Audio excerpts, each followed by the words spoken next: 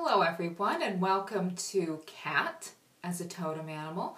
Before I talk about exactly what it means to have cat as a totem, I want to take a second to address the quote-unquote crazy cat lady stereotype, because most people would assume that that person has a cat totem, and yet when you hear what it means to have a fully realized cat totem working for you, you might be a little confused.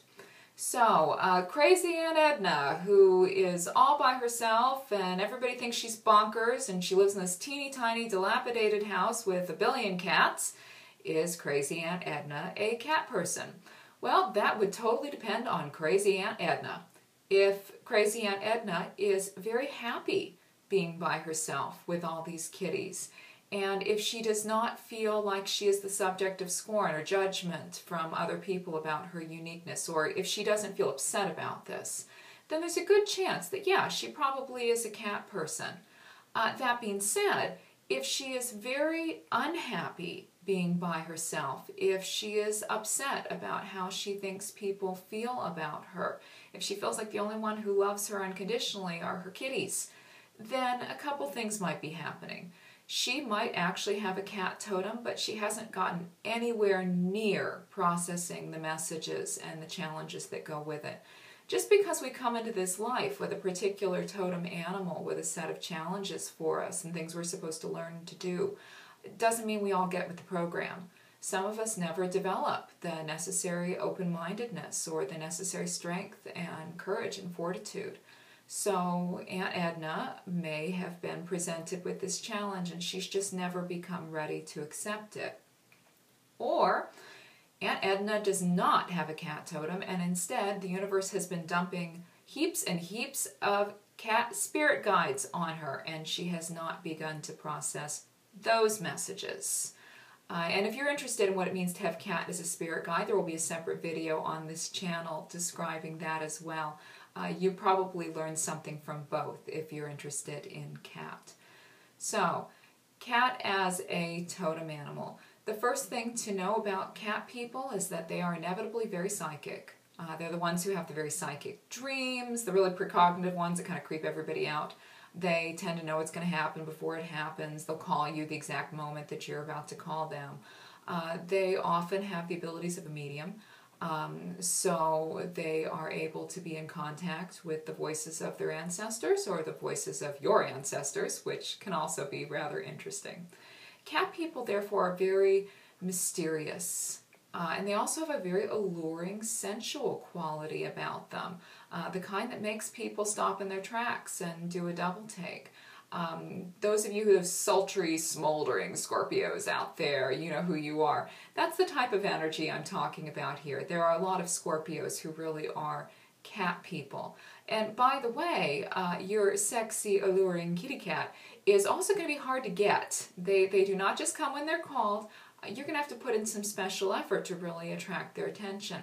Unless they've decided that they want you first, and you don't want them, then they will really be interested. The next thing about cat is they radiate confidence and nobility and independence. Cat people do not like authority, and so whatever job they will find themselves in, they will tend to be working on their own, unsupervised, or they will work for themselves. Cat people really take orders from only one person because they're pretty happy with who they are. And that one person would be them, and sometimes mommy.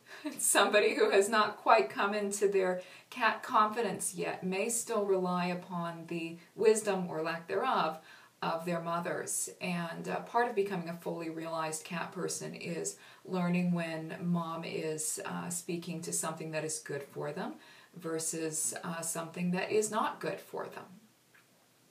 Now, cat people also are a challenge if you are in a relationship with them. And this is because, again, cat people are very, very independent. They like being in a relationship, but they don't need one. And they will expect you to dote upon them without feeling like they need to reciprocate unless they're in the mood.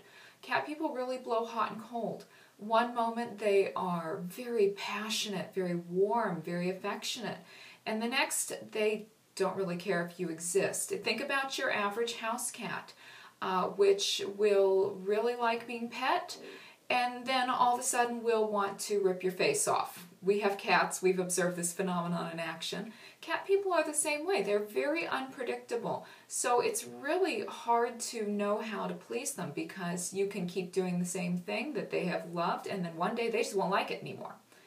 They can also be unpredictable when they feel like you have outlived your usefulness. So again, one moment, great relationship, next moment, they're telling you to hit the road. So if you're with a cat person, you're going to need to be very patient and very, very observant. You will really need to listen to what they are telling you, if they decide to tell you, because if you don't, then you may wake up and they might be gone. Now, cat people also are masters at self-care. This is one of the reasons why Cat Spirit Guide is so much fun, because when they show up, they're telling you to love yourself more. Cat obviously is not very fond of hard work. They will do what they do when they want to do it, and they can't be pushed to do otherwise. They like to play, they know when to rest, they know when to eat, they're fond of naps, they like to be pampered.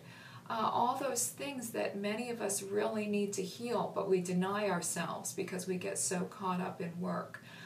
Cat people do not overwork. They're not workaholics. They may actually tend towards laziness, but they won't really care. They're very happy about it. Cat people are totally unself-conscious. Again, they like who they are, they do what they do, and if you judge them, they just figure you're wrong. So being a fully realized cat person is really one of the wonderful lifetimes you can experience, where you really are pretty happy, you're pretty confident, and everything is fabulous. Again, my darlings, if you are interested in Cat as a spirit guide, which does have a slightly different meaning, you can check out my other video, which is also on this channel. And if not, I hope you've gotten what you need on being a cat person, especially those of you cat people out there.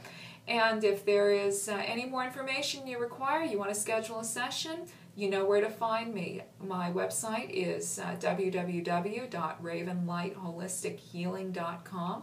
You can also find me on Facebook at Raven Light Holistic Healing. Cheers, dear ones, and have a fabulous day.